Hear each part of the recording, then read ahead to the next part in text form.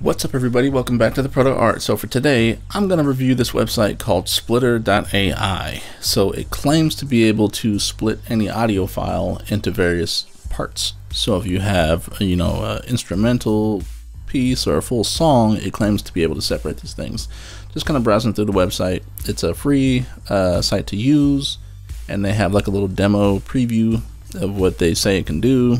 I'm not going to play the track because I don't want to be demonetized or anything like that, but essentially you drag and drop any audio file and you have two options of a 5 stem model or a 2 stem model, meaning like the vocals and all the instruments, or the vocals and the instruments separated. So I'm going to try that. So I have a song here. I'm going to drag and drop. It's basically just a beat with a vocal sample in it, and this does take a while to do. So I'm not going to do this in real time, but it will take a while for it to analyze your file and then give you the option to download it as a zip file, and you can unzip it and we'll check it out. So I also have the original track, or the track out, so I'll compare those two to what it actually sounds like, and we can see if it's actually usable or if it's just a fun little thing to try out. Without further ado, let's dive right into this. Okay, now our file is ready to download. So next step is we click on this little drop down arrow. So it looks like it reroutes me to another website to download the file. I'll just agree to the terms. Okay, you click download, and it's going to begin my download of the file itself. So we've managed to upload our song to splitter.ai and download the zip file. So now I've extracted that into on the desktop, and I'm going to import that into my Pro Tools session. So let's do that right now. So I have my audio files all selected. I'm going to choose Convert All, and I'm going to import those into the session. I'm going to hit Done. Say open. So now it's going to import all the audio files it downloaded from the website, and we're going to compare the original versus what it did. So I'm going to make new tracks. So now that we have our audio imported into Pro Tools, I've kind of rearranged it a little bit. Let me hide these real quick. Alright, so I have the original tracks all located on the top here. It'll also make sense in a second. So I have the original beat.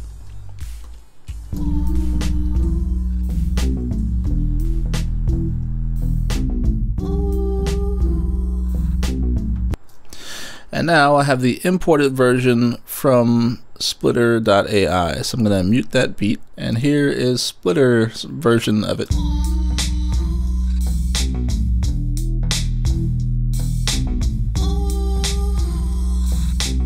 So let's separate this out, because right now it doesn't sound too bad. It sounds a little bit more tinny and thin to me. So let's actually look at what it did. I'm gonna solo these one by one. So I kind of grouped these all together already. So let's start with the bass.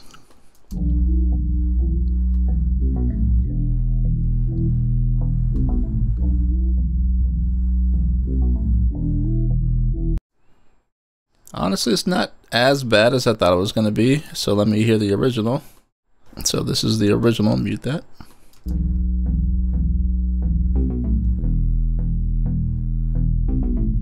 There's actually two.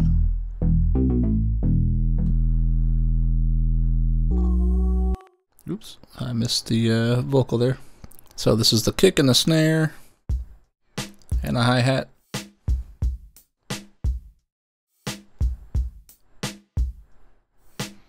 Alright, and let's hear what it was able to do. So it looks like they combined all of the percussion, the kick, the snare, and everything.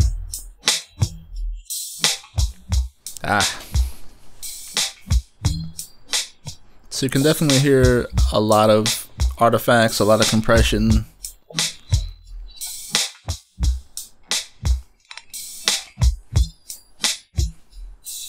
It's a lot of gating effects going on to try to solo the drums. And in there, I'm gonna zoom in a little further.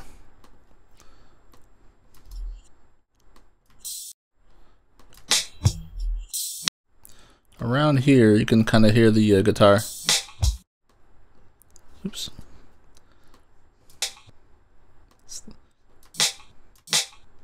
You can kind of hear the da-da-do, da-da-do, da-da-do, bum bum bum.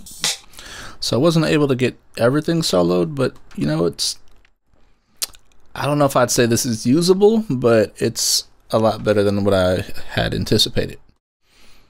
They have another category labeled as other. So what is that actually? I think it's actually pulling it from a different instrument. Honestly, it sounds like it might be from the bass, and it kind of carried over. That was weird. Okay. Moving right along. Next, they have this labeled as piano. I didn't hear anything on that. Okay. Going to my vocal. So this is a part of a vocal actually. So let me. I don't think that's a part of that either. So that's interesting. There's a few different artifacts that this thing's actually created to, like, it's guessing what the instrument might be. Okay. It definitely isn't a piano though. Okay, next up we have the vocals. So let's play the original vocal. So it's just the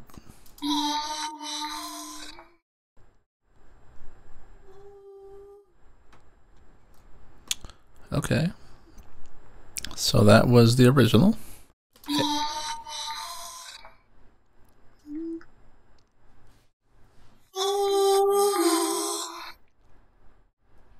I mean, there's definitely artifacts in here. If I make the waveform a lot larger, you can see those. I could hear it though.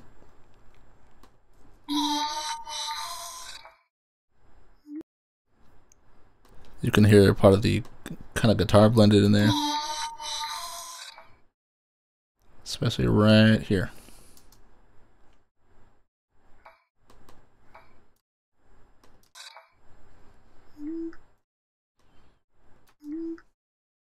And that is actually a part of synth. Interesting.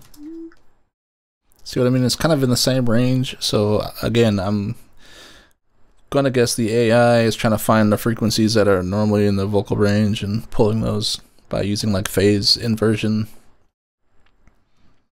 So let's hear.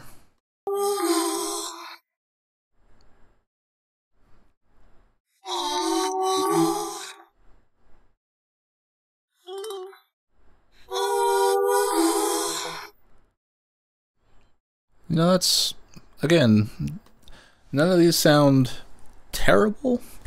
I definitely wouldn't rely on this to use for any like project you plan to get mastered or anything. There's a ton of artifacts. It would take a lot of work to try to clean this up. You'd have to go through and, like, you know, you're chopping, you're muting, you're adding fades and more filtration to try to get the vocal to sound decent. But, you know, surprisingly, this did a lot better than I thought it would. It was able to separate a lot of the instruments. Granted, there are a lot of artifacts in here. So let me play the AI version.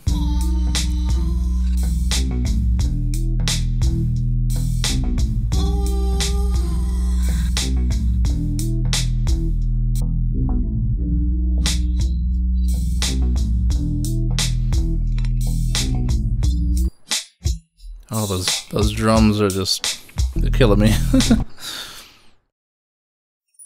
And I'm not sure where these two things are. It's like the synth kind of got lost amongst the other instruments. Yeah, that's crazy. Okay, well, aside from the piano and the other track, it did a pretty good job at locating the main parts of this instrumental. So I'm gonna play the original. So let's unmute this stuff. There we go.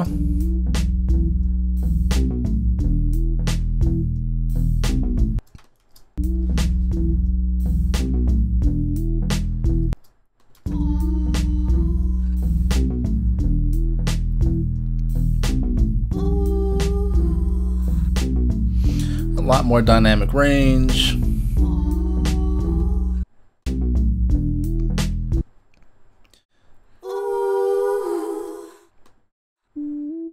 Yeah, that part gets lost completely.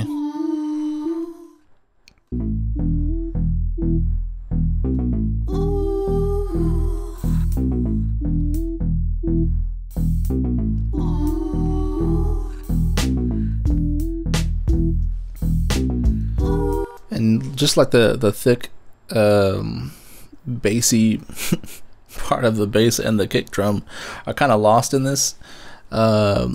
Yeah, I'm just hearing a lot of frequencies getting cut out when it's trying to use the, you know, it's cutting out frequencies, trying to solo those instruments. In doing so, it's kind of working destructively, and you are losing a lot of sonic range. But yeah, what do you guys think of this program? I can see there's a few uses you might, you know, benefit from this. If you're trying to make some instrumentals for like karaoke, if you're doing like a mixtape or something and you wanted to use an instrument from a song, I mean, you can kind of get away with using this a little bit, but from just this first little experiment, doesn't sound too bad. So with all that being said, what you guys think? Is this something you'd use in your own personal projects? I might do a part 2 of this and try a different song with more vocals to have a fair comparison. But with all that being said, before I get into that, be sure to like, subscribe, hit the bell so you never miss out on any new videos that I put out. And I'll talk to you guys soon. And have a new video. Alright.